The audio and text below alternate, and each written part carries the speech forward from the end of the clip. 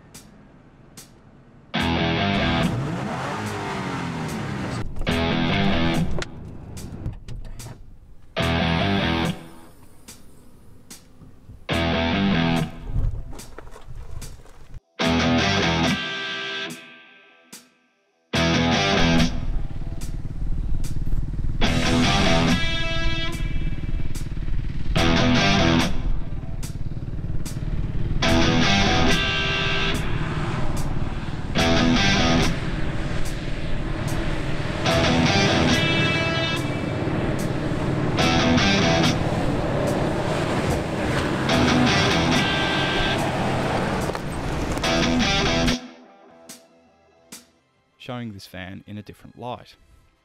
It could be luxurious, it could be agile, and it could have the performance, if not the same, if not better, than a sports car. And that's what they achieved.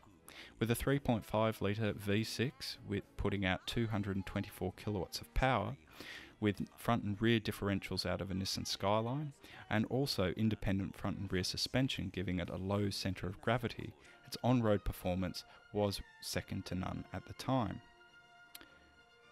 What made this possible was a 5-speed automatic transmission. This had also been used later in the Nissan Patrol, making a very tough and durable drivetrain, allowing it to have the ability to go to some of the most rugged, remotest parts of the world. We've got a very unique vehicle. Back when it came out in 2002, it was the cutting edge van on the market. It allowed power, finesse and refinement, but it could take you to some of the most rugged parts of the world. It uses a 3.5 litre V6. It also uses a cutting edge automatic transmission using Skyline differentials front and rear, which are open. Some people might criticise this as not having such a good off-road capability, but what I've actually seen this van do has actually changed my thoughts completely. So, to find out more about this van, we've got Jason here, and Jason's going to be taking us through what he uses this van for and what he has done to this van to make it, in his mind, one of the ultimate off-road vehicles out there on the market. So, welcome Jason. How we going, mate? Very good, mate. That's good, that's good.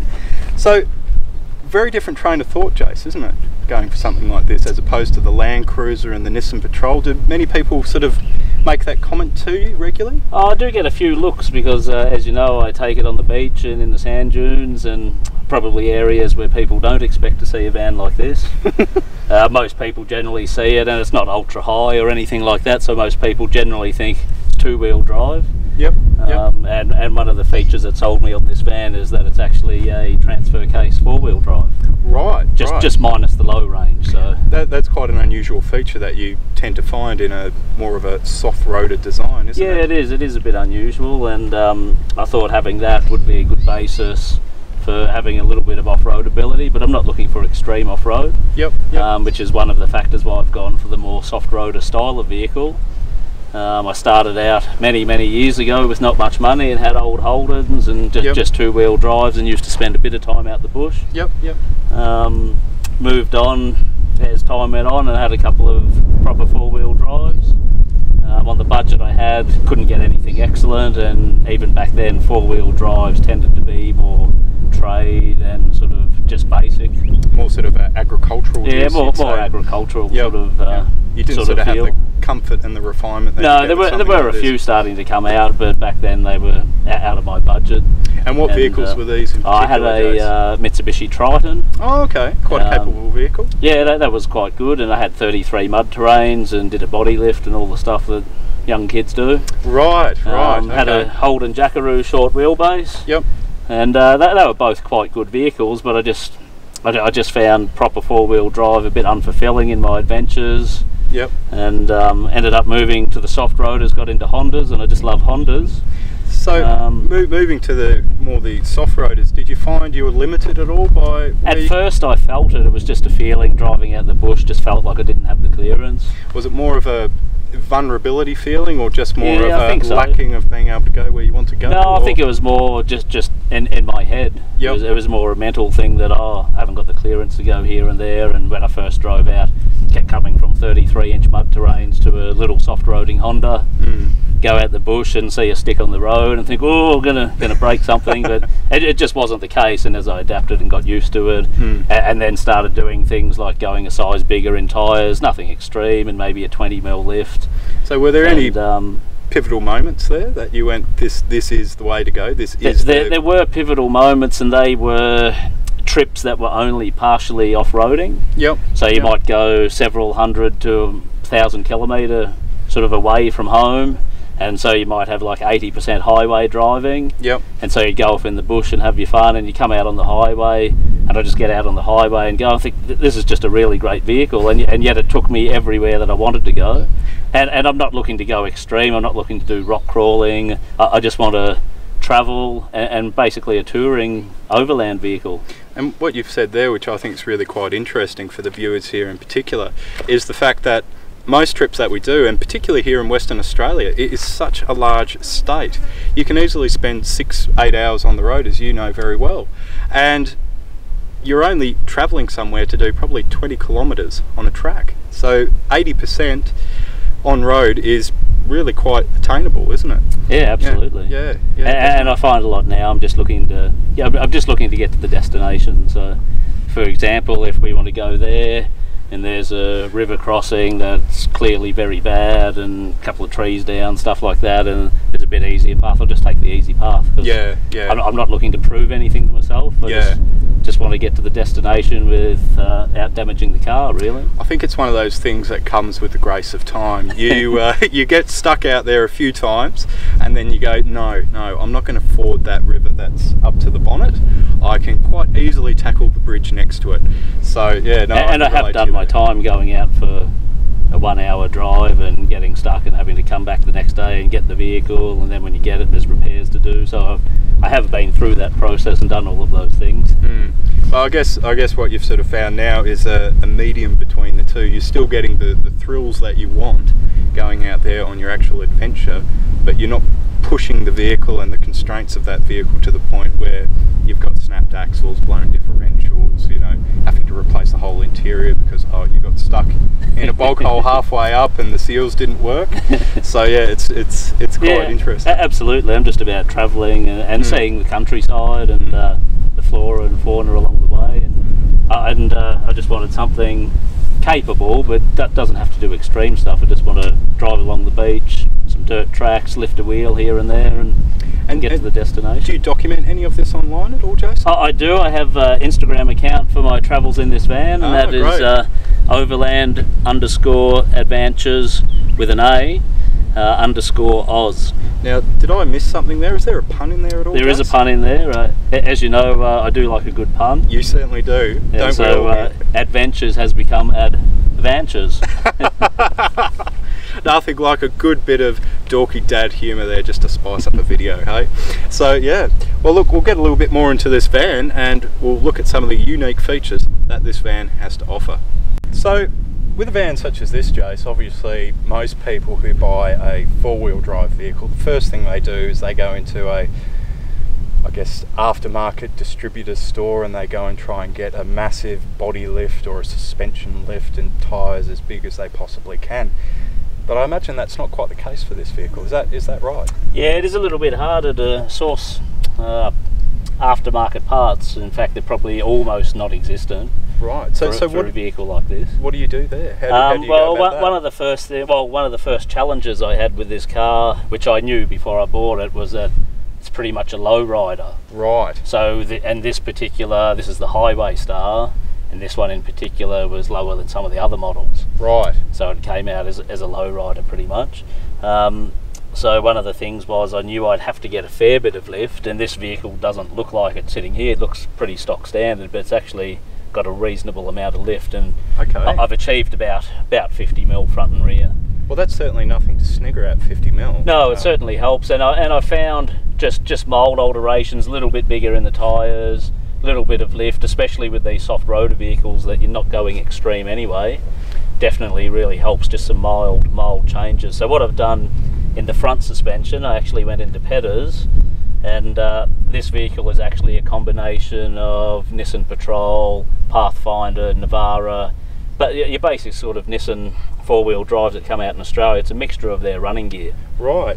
So in the front, I've got a combination of Pedders Pathfinder struts and springs. Yep. And that's how I've achieved the lift there. They've put camber bolts in, so it can adjust the front camber. Wow. Tyres, I've chosen to go just one size over standard in a Yokohama all-terrain. Okay, how have you found the Yokohamas? I really like them. I like them a lot, and I've run them probably for 6 years plus now. Wow, that's a long time to be running a particular make of tyres. It is. I get long Ks. The last set on this I got about 62,000 kilometres out of. Wow, that is impressive. And they also, Yokohama offer a road hazard warranty, and I've utilised that a couple of times, and that's where I've staked a tyre and they've actually replaced the complete tyre free of charge. You're kidding? Wow. So that is quite impressive. I don't think there's many tyre manufacturers out there that actually offer such a service that I've come across. So that's one of the reasons. So they've been good, they've been long lasting. The previous style was a little bit more aggressive in its pattern. Yep. And I did like that. However, having said that, this is slightly less aggressive in the looks, but it actually does perform as good, if not better, off-road. And I guess this van in itself, you spend most of the time here in the goldfields and obviously on the coast on the Australian Bight. So naturally it is quite a sandy soil here, and obviously being in a coastal environment, it is obviously sand. So having probably a less aggressive tread necessarily isn't a bad thing. No, I think it does help on that softer material. I don't think you need that real aggressive. You don't need that mud terrain. It just pulls you straight into the sand. And as you said before, as you touched upon, you're doing probably 80% on road too, so you want something with a slightly harder compound that's not going to wear down too quickly. But one thing I just wanted to have a chat to you about with regards to the audience, you were mentioning about the camber of the actual tyres themselves, because this doesn't have a live axle in front, does it? No, it's independent. It's McPherson struts up front. Right, okay. Which is like a lot of your Japanese, especially your smaller vehicles. Yep, yep. Probably not so common on your bigger four-wheel drives. And we haven't mentioned yet, but this vehicle, even empty, weighs over 2 tonnes, about 2.1 tonnes. Right, that's quite a bit of vehicle to move. That's a lot of vehicle to pull along. Yes. That is. I can see why you got the 3.5 litre V6 underneath the hood then. But yes, okay. So that alone is quite an advantage compared to a number of other off-road vans out there, because you've got the actual differential is in the centre and is actually quite higher up. So therefore you've got nothing to worry about with regards to actually hitting on obstacles as you're going over. Yep. Right, right. And for the back of the vehicle, did you have to change the springs up there at all? At the back, once again, Pedders sorted that out for me. I was unable to, at that time, get any aftermarket shocks, so I've just got some KYB sort of standard replacement shocks, which has helped the ride quite a bit, especially the rebound, as opposed to the original shocks that had 200,000 kilometres on them. That's quite a few. Originally, Pedders put in V8 Falcon front springs, right? Which were they matched up the diameter and free length and all that. Did it make it go any faster at all? Unfortunately not. Oh, although it is not, with the 3.5 litre V6, it's no slouch anyway. It's pretty good. Certainly not. And yeah, so they put those in, which were quite good. It gave I think about 60mm lift, but of course once I load it up it comes back down a bit. But I found over time, while they were good initially, they sagged quite badly and pretty much went back to original by the time I'd done several thousand kilometres. Yeah. So I've only just recently got it sorted out, and I've now got Y62 Patrol springs. Right. The new independent V8 Patrol. I've got the rear springs out of that, once again from Petters in the back. Right. And it hasn't raised it a heap from where the Falcon springs were sitting. However, once I load it up, it just doesn't sag like it did. So it's. But I've gained loaded. I've probably gained about 30mm of height. That's not bad at all. Which leaves me with a legal sort of 50 all round. And I guess the difference that you're looking at there between the Y62 and the Falcon coils is actually the diameter in the actual spring itself. Yeah, no, I think there was about only 2mm difference, but that makes all the difference. Oh yeah. And they're about 20mm longer free length in the spring. Now, with all this lifting of the vehicle and everything, obviously you haven't gone extreme. Obviously extreme is over 2 inches of lift, and then you've got to start looking at changing the overall geometry of the actual drivetrain. You haven't had any problems with anything sort of scraping or not performing as it should? No, it's all performed as it should. I have had a couple of things unrelated to suspension, just because it's a bit lower vehicle and it's got plastic covers underneath, so drive over a bit of an obstacle and snag that, and I have ripped the plastic shroud off, but at some point I'll get fabricated an aluminium sump guard and all that, bit of a bash plate. Okay. And I'll get that fabricated up. What else? I've had a few maintenance issues, but I think I've got that all sorted out now. Yeah. Just had to do a few things. It's an import vehicle and it is 2003, so yeah, you've got to expect to do a few things. So, if I wanted to go out and actually buy an Elgrand, Jace, how would I actually go about it? They're not overly that common. They're not that common, but there are many more that I'm seeing, even in the outback regions. I'm seeing one here and there. Oh, fantastic. Crossing the Nullarbor, I saw several of these exact model driving along. So yeah, just do your research, just your normal spots where you'd hunt down cars, and type in Nissan Elgrand, of course, and off you go. And look for the features you're looking for. Right. And is there any particular things that we need to look for in buying an Elgrand? Is there rust, bearing issues, or anything to do with the electronics? I think they're generally not too bad with the rust. They do go through wheel bearings. Right. And the front ends, as you know, I've just done a lot of work in this front end. Spent thousands of dollars upgrading this front end and getting all the bushes and ball joints and all that sort of stuff done.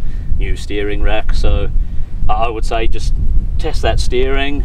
Listen for knocks and squeaks and stuff like that, especially the front end, and yeah, wheel bearings, bushes and ball joints, that sort of thing. Just make sure they're all up to scratch when you're buying second hand. Well, that's something pretty general that you'd look at any vehicle that's about 20 years old or so, I would imagine. Yeah, of course. And have you had any issues with the actual airflow in the motor itself? Oh, the airflow's been alright. They are a bit hard on the airflow meter. Right. So I have replaced 2 of those in probably a 2-year period. So yeah. I got about 1.5 years, 2 years out of an airflow meter. Right. And I did hear something with regards to the cathodes in the actual exhaust itself. Yeah, they do have these cars have 4 catalytic converters. 4. So you've got V6, you've got your exhaust come out each side, and there's 2 on each bank. They do have a habit of the front cat falling apart and blocking in the rear cat. Right. So there's a couple of things you can do. Depends who you talk to with the legalities of removing catalytic converters. My understanding is as long as you've got one in that line, you're right. Yep. So the option is to either have that rear cat removed and put in a straight bit of pipe, or you can just have both cats replaced with aftermarket cats. Right, okay. And then you've got new cats and you should be right. Oh, well, that's not too bad, coming from obviously Land Rovers and that, where you need to know every little foible, so that sounds pretty straightforward to me. And so for the future of this vehicle, what have you got planned for it? Any trips, any further modifications to it? Well, there's always trips on the go. I want to spend more time down in and around the Bight and see a bit more of that, and the south areas of Western Australia. I do love the beach. I do want at one point want to head across to Steep Point, the westernmost point of Western Australia. Oh yes. I want to tick that off the list. Want to do the Eyre Peninsula. Yes. Yes. As far as the car, it's really getting to somewhere that I'm quite happy with. I have toyed with the idea of just not heaps, just a little bit more lift, maybe about 20 mil, and maybe docking the front and rear bars or bumpers and putting on a little bit of bar work. And that'd be something custom that you'd make it'd have yourself. to be custom. Right. Well, that'd make it a very formidable piece of gear. I think it would, and of course I do a lot of night driving, so I do want to get some auxiliary lighting on here at some point. Light bar up the top, or either a light bar on the top, or even a light bar, or a couple of spotties on the front. Once I get some bar work, might work. Fantastic, great. Yeah, thanks for taking us around the van today, Jace. And that it's been absolutely fantastic seeing a different, I guess, train of thought applied to off-road adventuring. And the fact of the matter is too that it's very unique with some of the modifications that you've done too. Well, thank you for having me on the show, Geoff. It's good to be featured, and I'm looking forward to seeing this video come out. And yeah, it's good just to promote something that's a bit different to your standard four-wheel drive. I think that's what we're all about here, really, just looking at something a little bit different, and hence the name Unique 4x4. Yeah. Now, we did mention earlier that people can actually follow your adventures, the highs and lows and all the rest. And yeah, jump over on Instagram, overland_adventures with an A_Oz. And we'll be sure to put that link in the content section below. So please click on it, and please support Jace as he goes off on another massive adventure. Anyway, join me in the next episode of Unique 4x4. As I always say here, if you want to see more videos like this, please click on the subscribe button below. And if you want to become a part of what we do here at Seriously Series, please click on the Patreon icon and become a patron of Seriously Series. Anyway, I'll catch you later.